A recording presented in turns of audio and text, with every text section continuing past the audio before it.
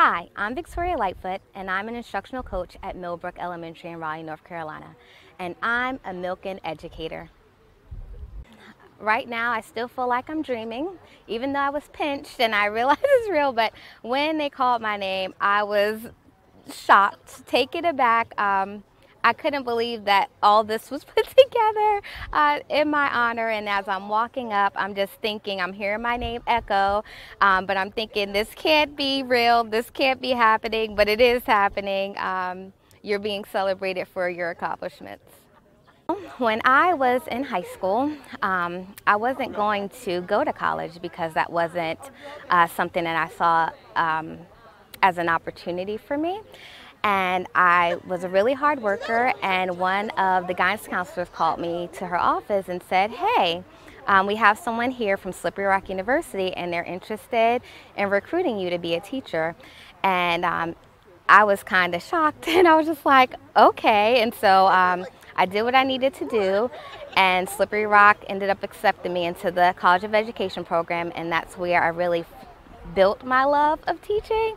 And it was almost as if it was a natural thing for me to be able to do, teach and just learn. I'm a lifelong learner, so just learn the strategies and learn the curriculum to be able to support the learners.